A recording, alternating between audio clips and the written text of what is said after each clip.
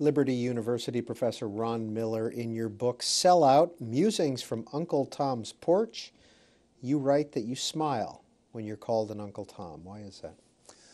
Well, I smile because I understand what Uncle Tom was actually meant to be as the author Harriet Beecher Stowe presented in her original novel. I think that over the years, both because of the way the character's been portrayed in minstrel shows and other things, that it's become distorted. But if you read the actual novel, Miss Stowe meant for Tom to be an archetype of a Christ-like figure. And this was a person with great nobility, a person who actually died because he refused to divulge the whereabouts of some slaves that he helped to escape. And he forgave his assailants even as he was dying. And to me, that's a noble character and one that I embrace. And so when I hear that term, I just take it on, and it confounds people. But it also, if they're interested in learning more, I'm more than happy to tell them about the character. Your subtitle, well, the whole title of your book, you've probably gotten some response to what you called your book. Oh, absolutely, absolutely. The idea came about because a lot of times when you're a person of color and you have conservative political views, you get certain names that your mother never intended for you. And rather than run away from that, I used it as the title because it grabs you.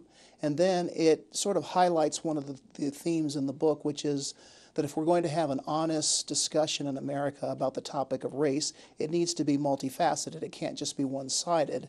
And the book, in fact, came about because of Eric Holder, the Attorney General, making the statement that we're a nation of cowards because of our inability to discuss race. And at the time, frankly, I took exception to that comment because, to me, if we can't have an honest discussion even within the black community about the topic, then how can we expect anyone else to speak candidly? And then I listed the names of all of the individuals who have gotten into trouble and inherited some of those names I talk about because they chose to be candid about the topic of race, personal responsibility, accountability, and how we look to the future rather than to the past. Who are some of those people?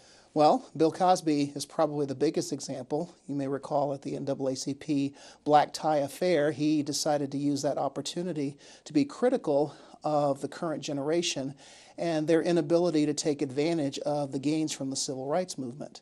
And he took a lot of flack for that, but he's unapologetic about it. He continues to speak out, if not at these fancy events, at neighborhood churches and other venues across the country, where he talks about the need for us not to let our circumstances define us, but to take charge and to be victors rather than victims. And that's not a message that resonates well within some circles. You have other people like Condoleezza Rice, Clarence Thomas, people like Ken Blackwell, Niger Ennis, the list goes on of people who are willing to present an alternative view. And because of this back and forth of name calling and other things, I felt the need to write about it, not just from a perspective of policies and pathologies and all of that, but a personal perspective. Because I was raised in a family where our beliefs and our values, the things we were taught, if you stripped away the whole issue of race, we would be considered conservative. But then our political allegiances didn't align with the values. And when I went away to college and I started to examine that for myself, I didn't understand that dichotomy. And eventually I started to, in my view, show a little more integrity from within by aligning my values with the way I practice my politics.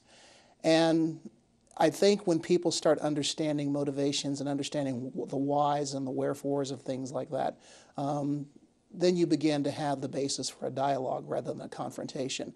And I spend a lot of time in the book not just talking about what I believe and why I believe it, but I also talk about why I think blacks as a community have certain views of the world, why they have a particular position on one issue or another. And in doing so, trying to increase the scope of understanding. I'm a very big believer that if you sit down with the intent to understand and you don't use language that's going to immediately shut down the conversation, I don't know if you're familiar with Godwin's Law, which is talks about how long before an online thread of discussion devolves into someone calling someone a Nazi. There's a certain thing that happens where a word that's thrown out there and all of a sudden there's no room for any further discussion.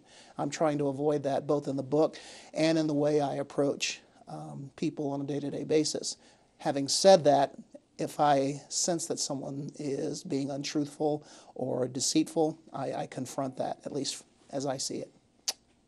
Ron Miller, in Sellout, you talk about a year you spent living in Lake Charles, Louisiana, as one of the worst years of your young life. Why? Well, as a military brat, growing up in integrated schools and not being accustomed to a school where you had predominantly black students, student body, and the attitudes that came with it. Here I am, a kid that dressed a certain way, spoke a certain way, had a certain level of respect for authority, and you put me into an environment where those kinds of things were not held in regard, and I was ridiculed, I was harassed, teacher's pet, acting white, talking like a white boy, all of these kinds of things were thrown at me. And the irony was the only reason I didn't get beat up was that these two white kids at the school took a liking to me and defended me. I'd say in the book that they were much bigger than anyone else. I think they might have been held back a couple of grades. But it was going through that experience and realizing that there was all this animosity when it came to not just race, but the whole archetype of what it meant to be black. I talk about what it means to be authentically black. And as someone who believes in the dignity and worth of every individual and how that individual was made in the image of God, I really take exception to the idea that there is some kind of a standard out there that says this is what it means to be black, and anyone who doesn't fit into this box can't possibly be black. You hear it even today in debates. Jesse Jackson, a couple of years ago, saying that you can't be against the president's health care plan and call yourself black. I said, well, why not? Last time I looked in the mirror, I think I qualify. So the whole experience I had in that 1 year was just a challenge to the whole notion of what it meant to be black. And as I said, I couldn't wait for my dad's next duty assignment to get out of there. When you hear the term post-racial, what does that mean to you? It doesn't mean a lot.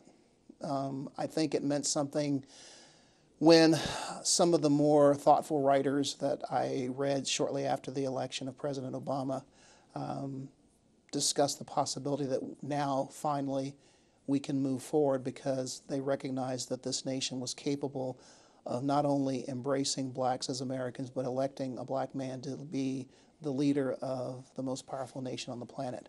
So I was hopeful, but it didn't last long. And it's like a lot of things like that pop up.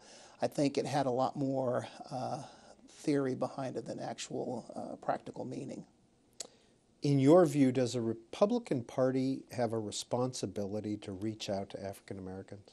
Yes, they do, and I think they failed, to be quite honest. I was very disappointed recently to hear that Representative Allen West from Florida had a meeting on Capitol Hill with a group of black conservatives, and he invited a representative from the Republican National Committee, and they didn't show up. And while the pragmatic side of me understands that they feel that if they're going to invest time in building an electoral coalition, they probably aren't going to get a whole lot out of working in the black community.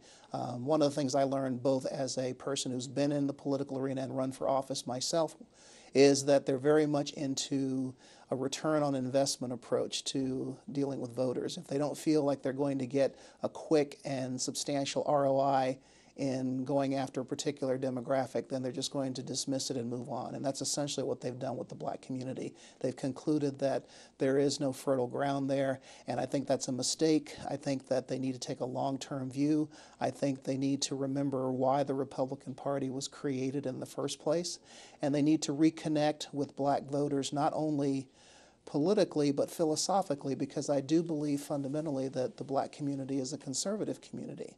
I just believe that there are emotional issues that have clouded that relationship. And I also tell people, they talk about the racist fringe of the Republican Party. Well, I tell them that, yeah, you have the racist fringe, but then you have the soft bigotry of low expectations that I think permeates a lot of liberal views of the black community. Which one do you prefer? And so in that regard, I think the Republicans have a responsibility to get a thick skin, and at least at some level commit to trying to build relationships. Not that they're going to see any immediate returns in this election or the next one, but I know for myself, I feel